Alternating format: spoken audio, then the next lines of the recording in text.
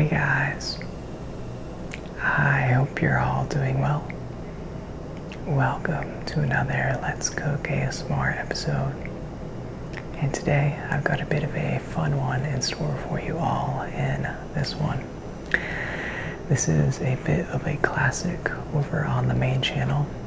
Today we've got some Velveeta shells and cheese. Absolutely delicious. Now, obviously these are organic, gluten-free, cage-free, homegrown noodles.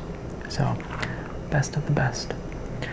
I don't think any of that's true, but either way, we're going to be making some Velveeta shells and cheese today. Really can't go wrong. So, let's jump into it. Alrighty guys, so we'll go ahead and get started by the sink today.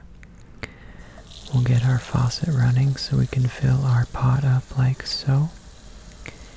And you won't really need a pot too much larger than this one. This will be plenty to hold your entire box of mac and cheese, which is more than enough for one person, trust me. But we'll fill that up to just over halfway here. And take it on over to the stove top.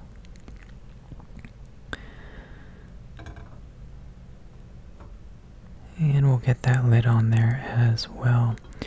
Now, you don't have to have a lid, but I like to use it because it makes the process go a little bit quicker. That's our utensil of choice today.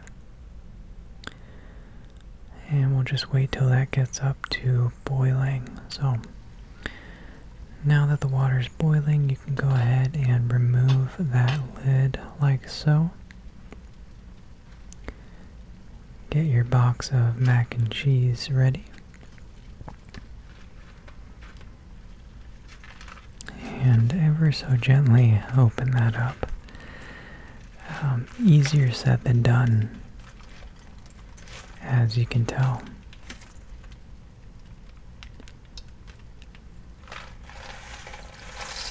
That's some good stuff. Alright, so you'll dump the entire box in there. And you can pretty much leave this at, I wouldn't go max temperature, but pretty close to it should be fine.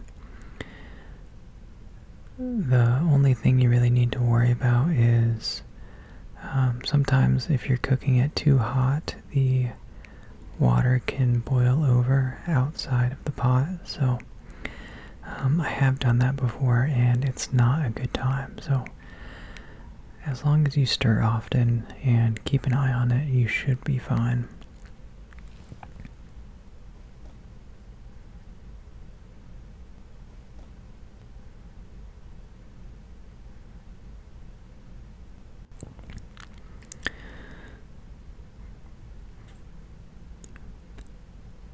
But yeah, this is a very straightforward and probably the most basic recipe we'll do on the channel.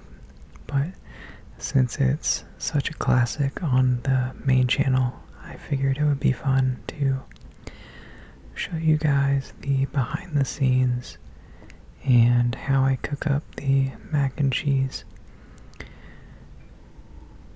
Just because it is easy doesn't mean it's not delicious. So we'll go ahead and stir this every couple minutes or so. I do make quite a bit of cuts here, but in total it's in the water for probably about 15 minutes or so. Just for reference there.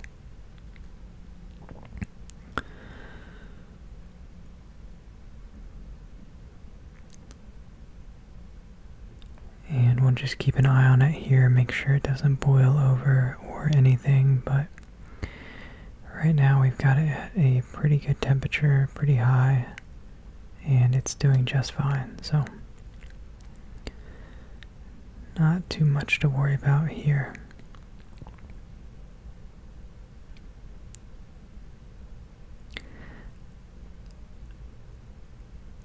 I wish there were more like instructions or tips I could give. But really it is just occasional stirring and it pretty much cooks itself. So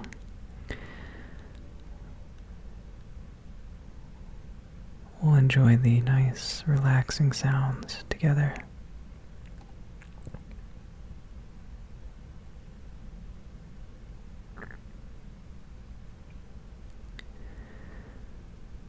This is also the first time I've used the Ninja cookware on the channel.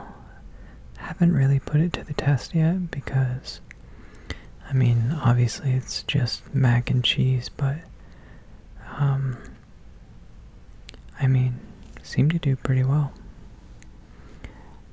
But we'll have to expose it to some more recipes and different cooking styles to really get a feel for it and see how it holds up.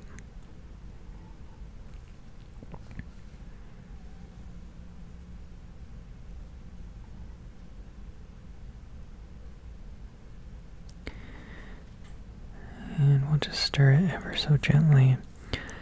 I like to just kind of take a peek at the shells, and you can kind of tell how they're doing just based on the color of them as well as the firmness. So you're gonna wanna. There's no like specific way to cook pasta. It's really about your preference. So right here I'm grabbing one shell and I'm gonna test just how firm it is. I like to just take a bite into it as it's cooking until it's like at the point where like the firmness that I like it at. So whatever is best for you, you're gonna wanna take it off when it gets to that point.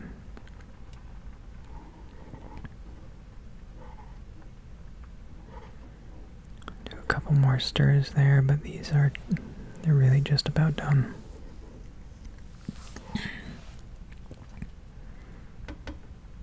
Oh, got some shells stuck on there.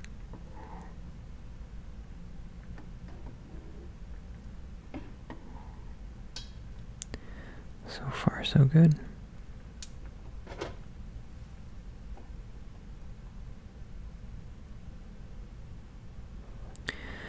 Alright, so now that your shells are good to go, we'll go ahead and take them on over to the sink.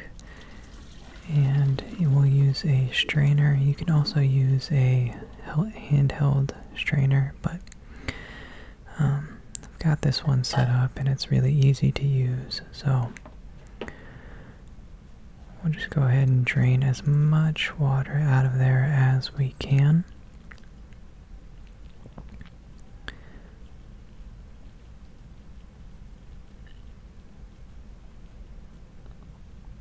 And don't be afraid to really shake it around and get all that extra water out of there.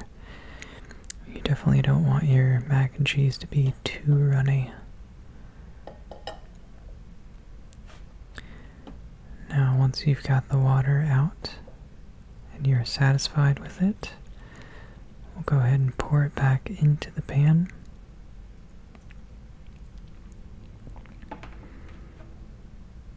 Perfect. Put it back on the stovetop and we'll get that cheese sauce out.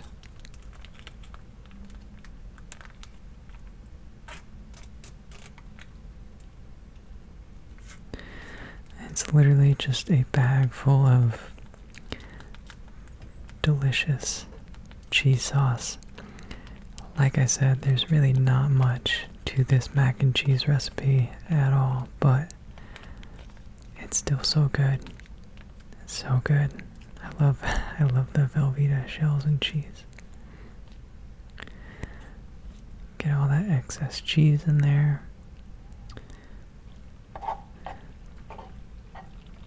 And now it's time to just stir it up.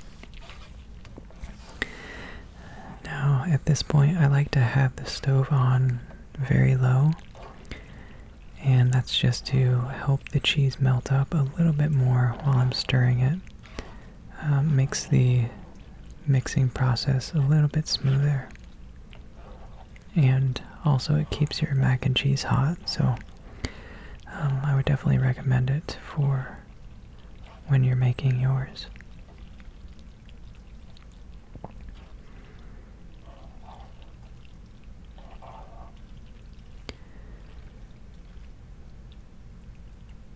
Perfect. Alright, now that you've got it all mixed up, you can go ahead and dump it on into your bowl. And you know what?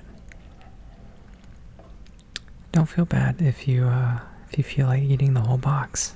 This is a judgment-free zone, and it's not your fault that there's so much mac and cheese in the box. Somebody's got to eat it, and if it's got to be me, I'll do it. I'll take one for the team. But we'll go ahead and get this whole thing scooped out into our bowl. Make sure you get all the extra shells in there, all the extra cheese.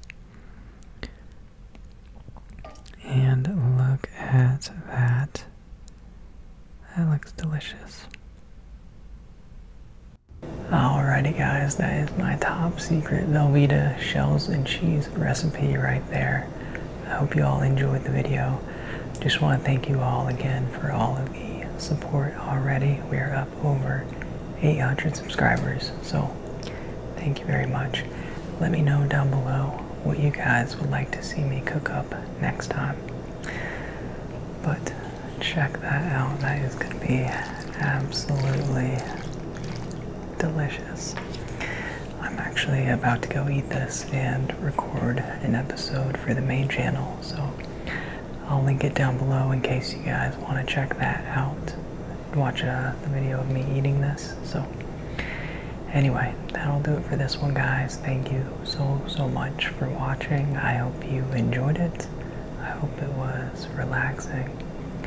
And if you did like it, make sure you like, comment, and subscribe for more. And I will see you all next time. Goodbye.